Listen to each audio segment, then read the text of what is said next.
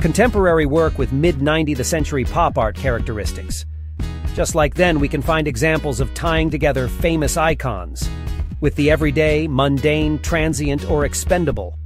A lot like cybersex, or hamburgers, milkshakes, French fries. Remember when part of the internet didn't know The Onion was satire? Pop art loves to critique society with exaggerated irony. It often employs satire to question consumerism and industrialism in American culture. Here we can see pop art characteristics, but through a modern lens.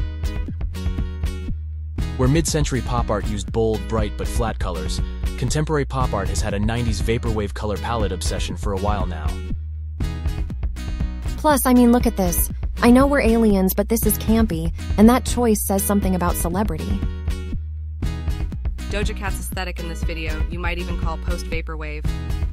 This scene is a perfect transition into the next recognizable pop art characteristic, celebrity. Is Doja channeling Janet Jackson right now? For real. Is that my Bessie and a Tessie? How LA is this video? Perfect body from working out every day, chilling by a pool in the hills. NBD. I tried to stick to just Doja Cat, but this scene is just too celebrity. Stark depictions of celebrity reality are totally pop art. Imagine life before mass copies. Now recall 1987. Lisa Frank was unavoidable. Popular, gimmicky, and low production value. These are all characteristics for recognizing pop art. Look for playful but pointed irony to recognize pop art-influenced work today.